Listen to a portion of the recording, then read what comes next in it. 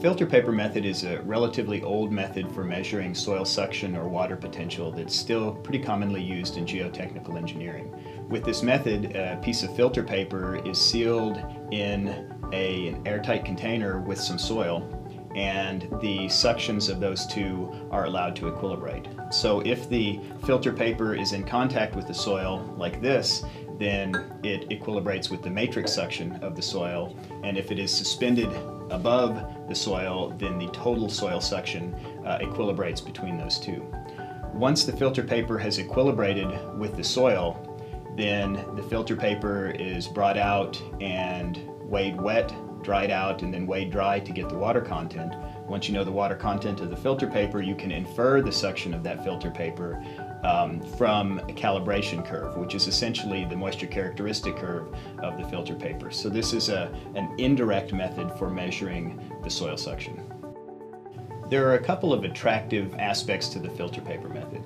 The first is that it's a very inexpensive technique. You really only have to buy some Wattman number 42 filter paper, you need to have an oven, and you need to have some sealed containers. And if you have that, then you can make these measurements. The other attractive point is that there is an ASTM standard, ASTM D5298, that describes the filter paper method, which is an important thing for a lot of engineering applications. But maybe the most important benefit of the filter paper method is that it is able to measure soil suction all the way from saturation, so zero suction, all the way to air dry. So you can cover the entire range of soil suctions that you might encounter in nature with this method.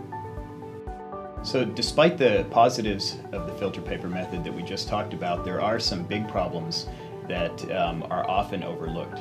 If there is any temperature difference between the soil sample and the filter paper, that creates a really large error in the suction measurement. So a 1 degree temperature difference between the sample and the filter paper will give you an 8 megapascal error in the suction measurement. And while you would never expect a 1 degree temperature difference, a 1/10 of a degree temperature difference or a 100th of a degree temperature difference between the filter paper and the sample is quite possible, and in fact quite likely, because it's much more difficult than people understand to create truly isothermal conditions.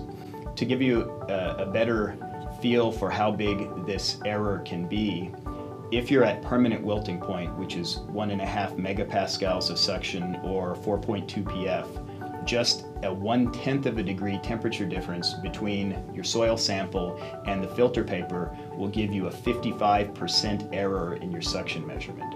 And this error increases as you go wetter or toward lower suction. So 1.5 megapascals is a relatively dry soil. If you're measuring in moist soils, you need really temperature agreement or temperature stability within about 1,000th of a degree to make a good measurement of soil suction with this method. The other big problem with the filter paper method is that the ASTM standard recommends a universal calibration for multiple types of filter paper and multiple lots of filter paper. And this has been shown to not be an effective way to get good measurements out of the filter paper method. There's been some work done that shows that different batches or different lots of even the same type of filter paper don't have the same calibration curve. So Bill Lykos and Ning Liu wrote a paper that was published a while back that looked at the differences in calibration among 7 different batches of the same filter paper. So they used 7 different lots of Wattman number 42 filter paper. And what they found was that they needed a individual calibration for each one of those lots to get any kind of reasonable accuracy. If they applied a universal calibration to all those different lots of filter paper, they ended up with a 25 to 50% error encompassed by the 95% confidence interval. So the bottom line is that even if you have perfectly isothermal conditions, which are almost impossible to achieve in practice, you may still get a 25 to 50% error in your suction measurements with the filter paper technique. So in the end, you're probably better off using a modern method that's going to be a lot more accurate and actually turns out to be a lot simpler in the end.